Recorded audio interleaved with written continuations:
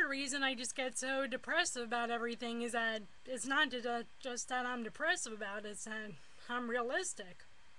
And realistic meaning several things, like some of the things that, we're even seeing unfold in the end times and all that. And of course, you have the general stuff, but then when you get to the specific stuff, like I have, for example, the only boyfriend I've ever had was when I was 14 years old, and oh, he happened to be, yeah, disabled. I didn't get a non-disabled guy, and certainly not one who was a fellow believer, one who was a Christian. I got one who pretended to be a Christian, but I dated him for a year, and I honestly was hoping and thinking that he was the one, and I thought he was a Christian, and then when I found out it was like, then I tried to talk to him about the faith a little bit and all that, and,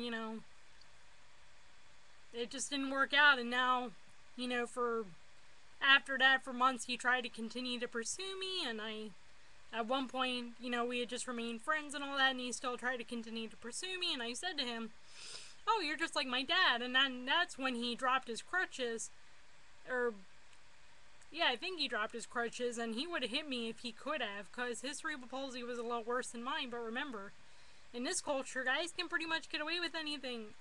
You know what, you may not like me saying that, but have you seen women like J.R. Martinez on Dancing with the Stars?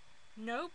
Have you seen that actress from Different Strokes go anywhere ever since that show? Nope. She ended up a drug-addled divorcee, and part of it had to do with her disability. I'm sorry.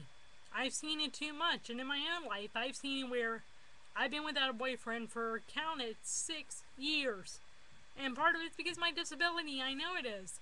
The guys don't mind the blind and the deaf and the mute girls, but Lord forbid if you get someone like me who, for lack of a better term, is viewed as a cripple in everyone's eyes. And so, sure, you can be friends with people like me, but God forbid that you date someone like me. That's just how it works, people. I'm sorry. I'm sorry. I'm not just all depressive and all this, and I'm just being realistic. I'm just being realistic.